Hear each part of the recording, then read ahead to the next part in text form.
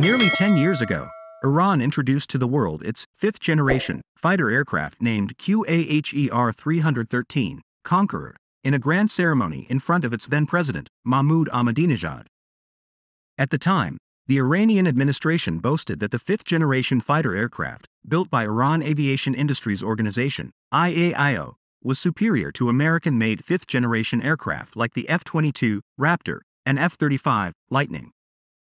Tehran claimed that the Qaher-313 was among the most advanced fighter aircraft in the world at that time, highlighting features such as high agility and the capability to carry various guided munitions. The unveiling of Iran's fifth-generation fighter aircraft was met with apprehension and skepticism by international military analysts and aviation experts who doubted the claims that Tehran had successfully developed a fifth-generation fighter aircraft. Western military experts likened Iran's Gen 5 fighter aircraft to Hollywood prop equipment and believed it fell far short of being a contemporary fifth-generation fighter. Moreover, they considered it inappropriate to even call the Qaher-313 a fourth-generation fighter. They argued that its design and size had numerous engineering and avionics flaws, leading them to believe that the Qaher-313 was merely propaganda for the Iranian government and military at the time.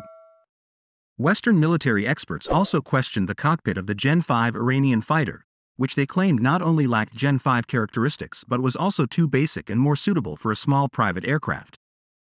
The Qaher-313 also featured a nose section that was deemed too small to accommodate a radar, and its air intakes were considered too small for a fifth-generation fighter or any fighter aircraft.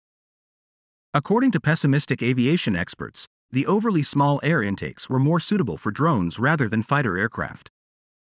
Regardless, 10 years have passed since its introduction, and the global military community still wonders about the progress made by the Qaher-313 because Iran has remained relatively quiet about its development.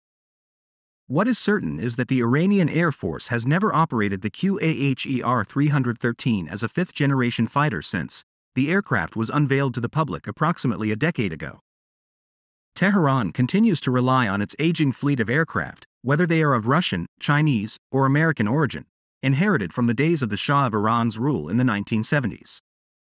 After remaining relatively quiet for some time, the Iranian military recently announced that the fifth-generation Qaher-313 would be turned into an unmanned aircraft.